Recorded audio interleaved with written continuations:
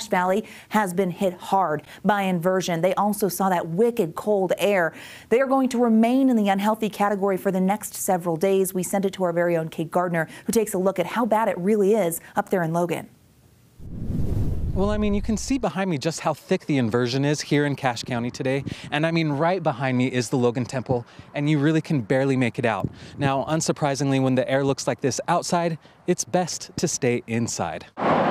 It really is nasty out there, especially in Cache County. We just got to hold on, get through these few days, and hopefully these low pressure systems come through and clean us out. Environmental health scientist Grant Coford reminds people to stay indoors during bad air days. The general healthy individual could go out and not really see or feel any effects, although they are being exposed to higher levels of pollution. But others. It could cause inflammation, could cause you to have headaches. He says for those with respiratory issues, it could be worse.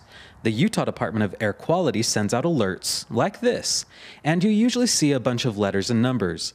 They stand for the quantity of PM 2.5 in the air. That's a fancy way of saying particulate matter with a diameter less than 2.5 microns, which is 100 times thinner than a hair.